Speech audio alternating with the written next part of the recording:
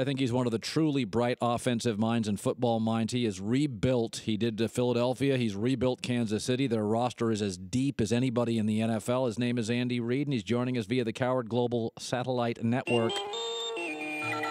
First of all, did you watch McGregor and Mayweather, Andy? Did you see the fight? I did. What'd you make of it? I think I saw you and Kristine there. What'd you make of it? You know, I thought it was a good show.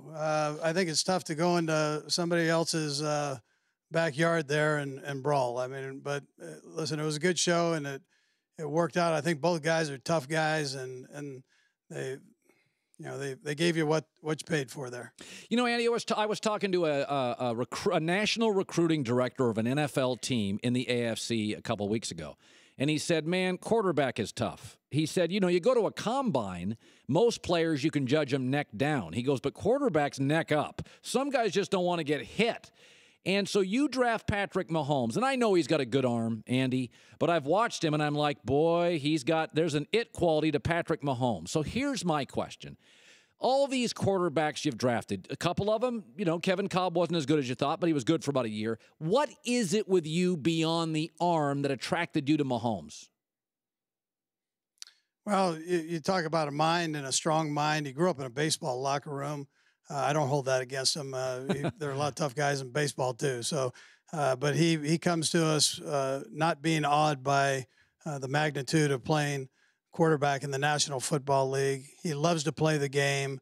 He does have all the arm strength and the body strength, whatever you want to put in there. He's got great feet, but most of all, smart, loves to play the game.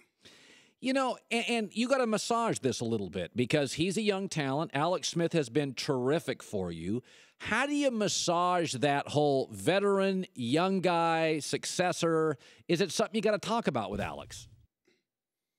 Well, you're honest with him. I mean, listen, age gets the best of all of us. So, I mean, it's one of those things. That doesn't mean you can't keep playing, though. Alex keeps himself in great shape.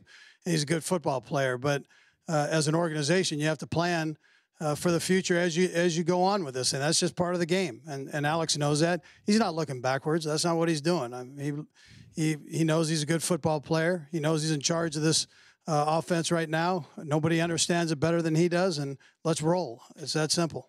Andy Reid, Chiefs head coach, 19th year as a head coach. So Spencer Ware gets injured in a preseason game. Yet we're going to watch Michigan play Florida this weekend in college football. It's a bunch of 19-year-olds. Transition all over college coaching. Could be a new system, a new coordinator, and all these 19-year-olds walk in, they can play. NFL guys, I got Andy Reid, I got a dependable staff, I got 27-year-old men. Why do you guys need a preseason? Well, preseason helps those 19-year-olds become 23-year-olds, so they get in here and they have a chance to learn the offense. It's great for the young guys. It's good for the old guys to knock the rust off. I heard Tony Gonzalez on your show. I heard him talk about that he doesn't need all that time. Doggone it, Tony. You're hanging with me. You would have needed a little bit of time.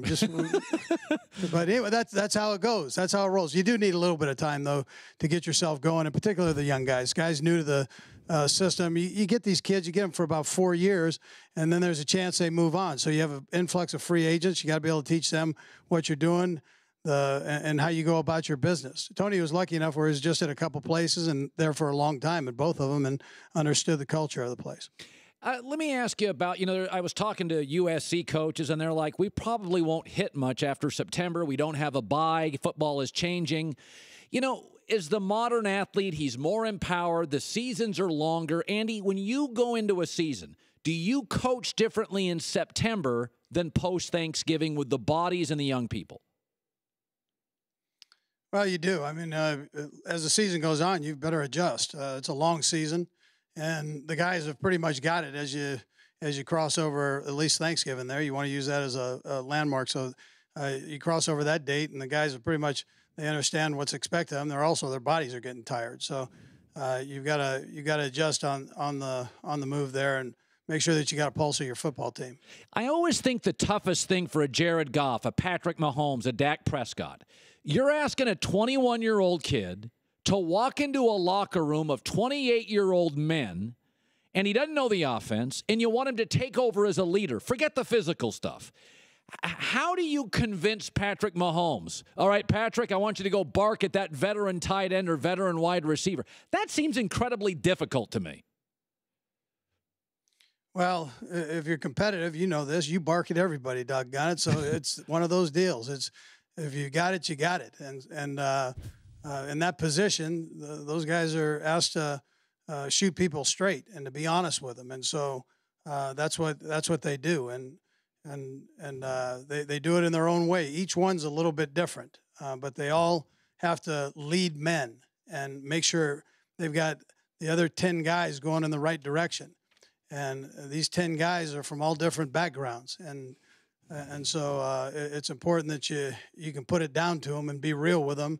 And however you go about it, get it done. You're making everybody around you better.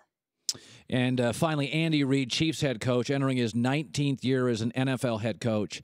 You know, I watch your division. Bill Polian told me this years ago. He goes, when we drafted Peyton Manning, we knew we would be leading in the second half a lot. So we then drafted pass rushers and smaller linebackers who were good in space against the pass. That Peyton Manning changed our roster, and it changed. And he goes, and if you look at our division, everybody was drafting pass rushers to get Peyton Manning.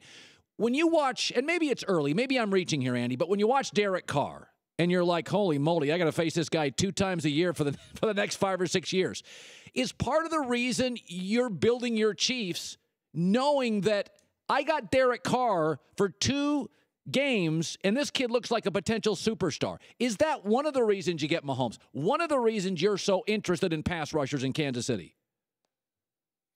Well, in the league, you've got to do that. I'm not slighting Derek because this kid's phenomenal. I had a chance to coach him in the Pro Bowl, and he's tremendous, and the upside is astronomical. I mean, for the NFL to have him as one of the quarterbacks in this league is really something special. So, but you've got to be able to rush passers in the National Football League.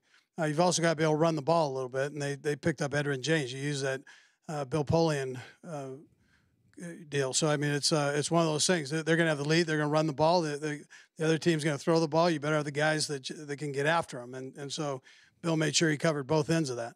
By the way, you open with the Patriots next Thursday. Edelman's out for the season. Does anything change for you in preparation? Well, no, other than it's a Thursday game. You don't have those couple days there that you rest up. I mean, you're right into it and you're moving and moving fast. But what better way of doing it? I mean, against the world champions, and they're a good football team. We feel we're a good football team. We can't wait to go up there and have an opportunity to play them. I mean, it's a great way to start the season. I think it's great for the fans and the National Football League. It gives you something to talk about, and that's what probably most important in this thing. Yeah, what I'm going to talk about is always the most important thing, Andy. Absolutely right. Good talk. Hey, listen, I am so fired up to be able to hold this microphone that says The Herd on it. I can't tell you. I want to sing the national anthem for you. You can do it. Well, you know, that microphone is very valuable. It's got to be 30, 40 cents max. But, Andy, we appreciate you doing your part there. All right, guys. I appreciate it. Thanks, Colin. Kristine, you guys are the best, man. Thank you. All right, thank you.